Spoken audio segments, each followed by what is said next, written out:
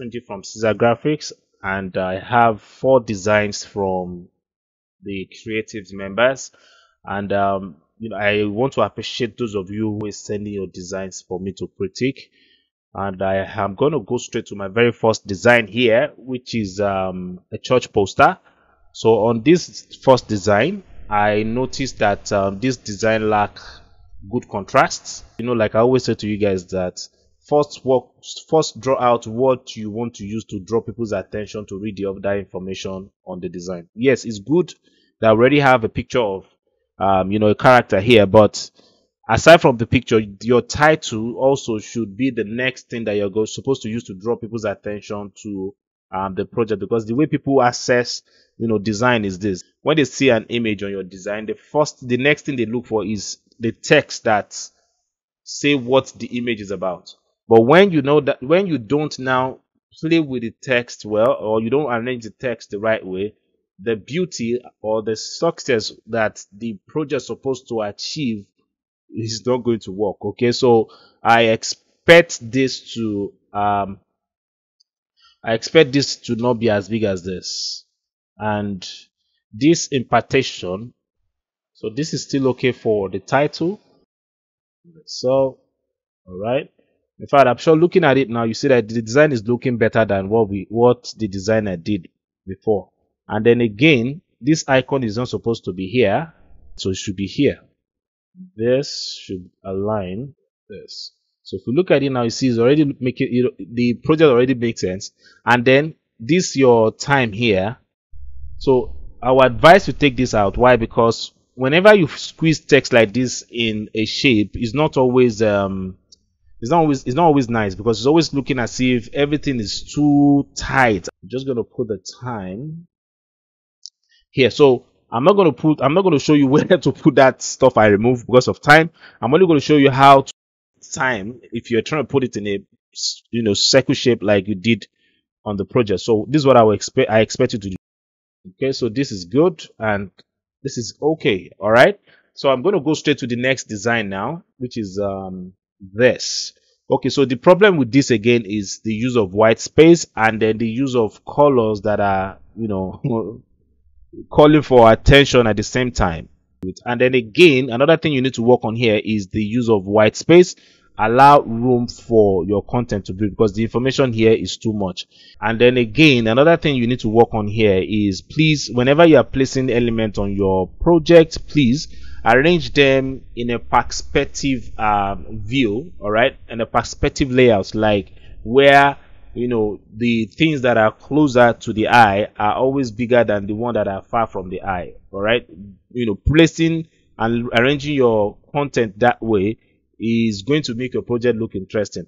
But don't worry, I will advise you don't sign out, because I'm going to put everything that I explain here on the redesigned version of this design review. Okay, so then I'm going to go straight to my next design here, which is a concert, and the information on this is written in French, so I'm sure this is from a French speaking country.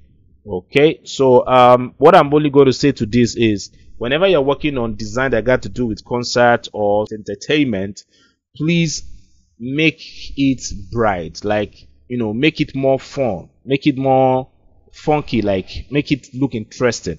Don't make an entertainment design look like a corporate design. All right, when you do that, you are not passing the right message well. All right, you're not really telling the right story well. So all right, so let's see our next design. All right, so this is our last design for today, and what I notice here is the use of dull colors. All right, the use of dull colors, and then the contrast here is not balanced. And like I always say to you guys, that whenever you are giving project like this to work on, if the client send you many pictures, it's not compulsory you put all the pictures on the design. The only time you do this is if you are trying to design a portfolio, and this is not a portfolio. A portfolio is different from a flyer, and how we do that, or how we let people know that, is the amount of information we put on it. You don't tell your full story, your full biography on a flyer design. there should be suspense. There should be something that will make them want to call you to say, okay, can we see more of what you do? Because when you load your design with too many information, like the way this designer did with his client here, it will make them start looking at the brand like a cheap organization. So I'm going to quickly redesign this, and for any one of you that want to work on this on your own, I have the link to the exercise file in the description section of this video, so you can get the exercise files and then try the process again. But I would advise you try the process, because trust me, by the time I'm done with the redesigned version of this artwork, you won't have any other choice than to quickly go and redesign it. Okay, so let's start with the redesigned version of this artwork. So I'm going to create a new document, and I'm going to break down every move I make on this project. And my width is going to be 800, height is going to be 800, resolution is going to be 72, because we are not going to print this. All right, this is going to be on social media. And my color mode is going to be RGB, and I will leave every other settings the way they are, and I'm going to select the create button. So I'm going to drag my cake in here like so, and I'll scale this down. Now I got this image from unsplash.com, so you can get the link in the description section of the video. All right, so I'm acting like this is the cake from the client. So I'm going to zoom in now, and let's see the part where I am going to pick the color. So I'm going to click on my foreground color picker and just pick this color from here. All right, and I'm going to apply the color with Alt backspace like so. All right, now you see that with that small move alone, you see that our cake is already looking beautiful on the background. So I'm going to position this here, and because I want attention to be on the cake, I'm going to activate my curve adjustment here and just dial this down like so. All right, then I'm going to hit Ctrl I to reverse the mask, and I'm going to select my brush tool here. All right, and I'll go to my brush setting here and choose soft round brush. So if you can't find your brush tab, simply go to Windows, and this is it here. Okay. All right, so I have transfer checked here, but if you don't have a graphics tablet, simply turn down your flow to 8 or 9, and then you are still going to achieve the same move.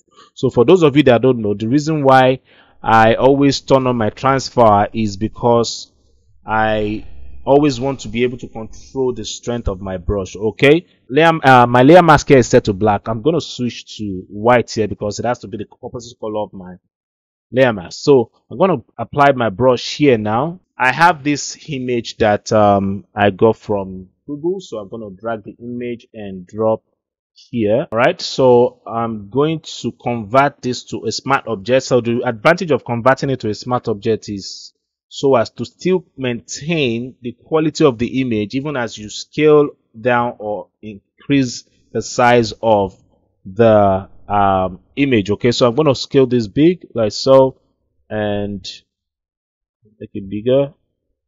All right, and hit the enter key like so. All right, so this should be here, and I'll change my blend mode to screen because I don't want to see that black stuff from it. So I'm going to position it here. You know, when it comes to design that got to do with food, part of how you are going to help the design look beautiful is by making it look entertaining, like doing more of little playful effect on it.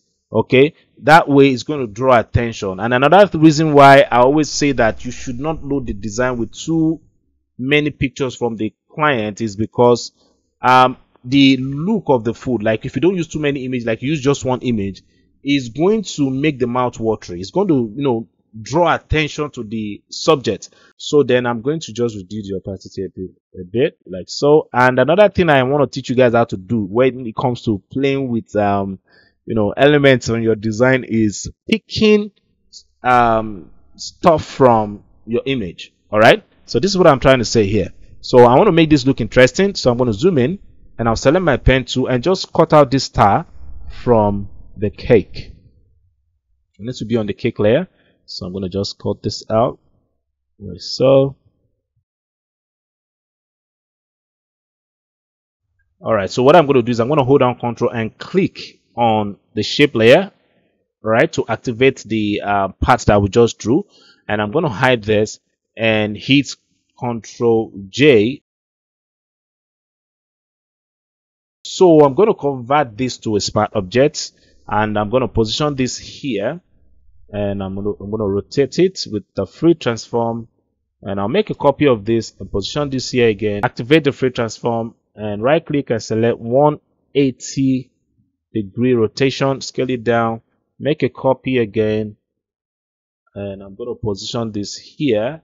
Now simple things like these are what always make designs look beautiful. All right, if you look at the body of my cake here, you realize that I have different colors of the stars. There's something called unity in graphic design. All right, making the elements of your design work together, make them look like they are one family, and that's what I'm trying to achieve here. All right, if I use just one color of the star here, it will still work. It's just that it won't really look better like if we have them in different colors. All right, so I'm going to start with this, select this, and I'll right click on the layer and select rasterize, hit Ctrl U for PC users and Command U for Mac users, and select colorize. So the first color I'm going to change to is this orange here. So what I'm going to do is I'm going to move my hue to where I have orange, and I'll move my saturation down to this side, and now you see I have the same shade of orange I have here. So I'm going to move this here a bit, or let's just use my mouse. I'm going to use my mouse for this. So I'm going to move this here like so, and I'm going to select the OK button. Then let's see, I'm going to select another star again, and I'm going to right click and select rasterize and hit Ctrl U to activate hue saturation and select colorize again. And this time let's see the color we're going to use. Let's use red. All right, or should we use white? Let's just use white. So for white, what you need to do is just move this to this side and move this to this side, okay, and select the OK button. And for this, I'm going to make this red. So I'll right click and select rasterize, Ctrl U, and select colorize, and this time I'm going to move this to red. Let's go on red, and I'm going to increase this to this side like so, and select the OK button. So what I'm going to do now is for this star here, I'm going to make a copy of this. All right, and I'm going to hit Ctrl J on it and activate the free transform, make this bigger, rotate it a bit, and position this here, because when you do this, another thing you need to do again is to create what I call depth. All right, the depth part is what always make it look more real. So I'm going to position this here and go to filter and select blur gallery and hit the field blur option here. Let's just leave it as 13. All right, and I'm going to select the OK button. I'm going to make the same move here on this star here. 5 is fine. All right, and I'm going to select the OK button. So I'm going to make a copy of this. All right, I'll make a copy of this and position this here, and I'll activate the free transform on it and make this bigger. All right, now somebody will say, so Ceasar, why do you have to do this? So the reason why you need to do this is to allow more attention to be on this. All right, so the idea is to make it look like these stars dropping here is some of them glued to this side of the frame. All right, and simple things like these are what always make design look interesting. Okay, so but the way it is now here is taking more attention. So this is where color needs to come in. All right, this is where you now need to dial down the color, and this is another thing you guys need to know how to do well. Anything that you are not trying to lay emphasis on your design project should not have strong color. Like the color should not be too strong, which is which is also what I mentioned when I was critiquing design with the bags and the shoes. All right, so the background, your background color should not take more attention than the important information on your design. And that's why if you notice, the color on my background here, you realize that it's not really as strong as the color on my subject. Okay, so then I'm going to move this here like so, and I'm going to activate the curve adjustment, and I am going to dial this down like so. Now this is affecting the entire project, so I'm going to click on the clip icon here to say I only want this to touch the blood style, right? So I'm going to move this here. I'm going to drag this down like so. Okay, and still on the same layer, I'm going to select hue, saturation, and use the saturation to dial down the strength of the color till we have this. Now you see this is making sense already. So go behind the layer of the cake and create a new layer and call this layer I should call it light. Should be light, because looking at here now, it's still not looking okay for me. So what I'm going to do is to pick a color from my background. Okay, then I'm going to pick a color from here like so, and I'm going to move this up a bit and select the OK button. And okay, so I'm going to do it now. So I'm going to just drag this down like so. All right, and this needs to be behind the flower layer like so. All right, then I'm going to activate the levels on it because the color is still not looking okay the way I want it, so we need to fine tune this. So to do that now, I'm going to move from this side down to this side to create that light effect on it like so. And I'm going to select the OK button. I'm going to click on this. Now the reason I'm adding curve is because I always like to use curve to, make the project have more depth. All right, because the way it is now is looking too flat for me. So I'm going to move this down a bit like so, and I'm going to move this up a bit like so. All right, that's too much. So it will be here. Add hue saturation and increase the color, or boost the color with saturation like so. Now you see this is already looking mouth licking, all right, or mouth watering already. It's always good to make your layer panel neat when working with Photoshop, because most time what always make us get tired of using Photoshop is when we have our layer panel loaded with too many layers. So I'm going to add my text now, but before I add my text, I already created the logo here myself. So I'm going to copy the logo now and I'll take it to Photoshop. All right, so I'm going to do that by selecting it. I'm going to select it and hit Ctrl C on my keyboard for Windows users and Command C for Mac users, and then I'll go straight to Photoshop and paste it. All right, then so when you see this option, please make sure you select shape layer. And the reason why I'm asking you to select the shape layer, I'm going to show you now. So I'm going to select the OK button. So because to select the shape layer, we have the grace to change the color of our objects here in Photoshop. So I'm going to select my move tool now and activate the free transform on the layer. I'll make this smaller and this should be here. Okay, so that's where my logo is going to be, and I'm going to type the title. So like I said, I need to close this and then paste. So this needs to be above, because we're going to make this a bit playful. I'm going to use a display type to make this look more interesting. So the font I'm going to use here is called kg second. So I'm going to turn off cap. So because this type of font won't be visible on small lettering, I am going to use another font. Whenever you're working on design project, please always have your audience in mind. Okay, so I'm going to change this to Montserrat.